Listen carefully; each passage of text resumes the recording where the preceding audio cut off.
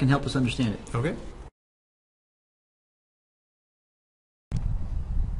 So we've already talked about how big, or really how small the atoms are. Atoms, of course, are really small. It's the number of atoms in the orange is equal to the number of cherries in the earth. But now we want to look at the cherries. So I don't have any cherries, but I have a ping pong ball. So let's say the ping pong ball, it's a little bigger than a cherry, but pretend this is now, how big is the nucleus inside of the atom? And of course the nucleus would be like the core, the center. It would be the pit of a cherry, right? But how big is that pit? That's what we want to look at. And so to illustrate that, we're here at the Woodland Park football stadium. And so what we really want to do is to say, how big is that? Okay. Now I've also brought with me one other thing. It's a tiny little bean. Okay. So this would be like the size of the pit that you would put inside of the cherry. Is this the right size? So would this be appropriately sized for the nucleus? Well, the answer is no. We're going to actually have to blow the nucleus up, or probably the atom up, to the size Of the football stadium. If you blow up the ball to the size of the football stadium, it's unbelievable. So Mr. Bergmann is down there on the 50-yard line. He's got his little bean, and that bean is the nucleus of the atom. And the whole radius of the atom is about the size of this football stadium.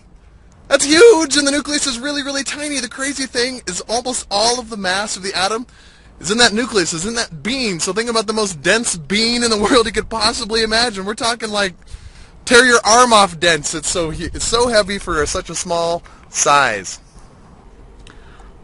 Wow. Yeah. It's small. It's tiny. That bean was small. But it's extraordinarily dense. If you were holding it, it would tear your arm off. Yes. So in fact, you know how dense it is? How dense is it? How dense is the nucleus? Well, if you took a cubic centimeter, all right, everybody take your index finger and then find your fingernail. Okay. Okay.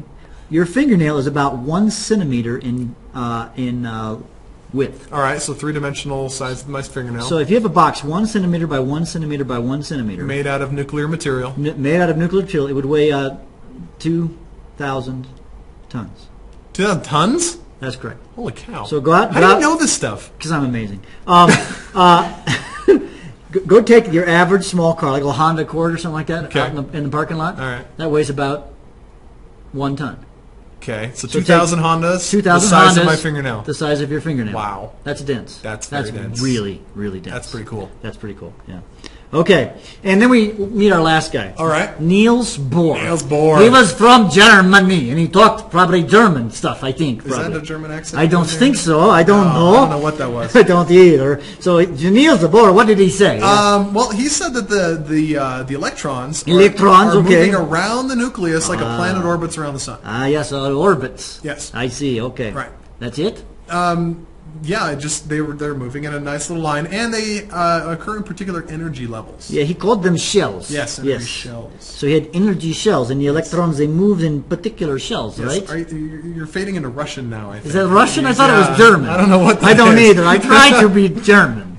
I don't know. Okay, No. so he had the shell model, right? Okay, so what's the summary? All right, let's just take a look. We've got several guys. Dalton. Right, Dalton. Basically, Dalton, so folks, you should write this down, just kind of just a real quick picture. Dalton believed in tiny spheres. He didn't know what was inside the spheres. No, he thought that was the smallest particle he could get. Thomson said, yeah, they're spheres, so he agreed. Except they have electrons in them. They've got electrons, and there's this, it's the cookie dough guy. Right. Plum pudding, cookie dough. Yeah. And then we meet Rutherford.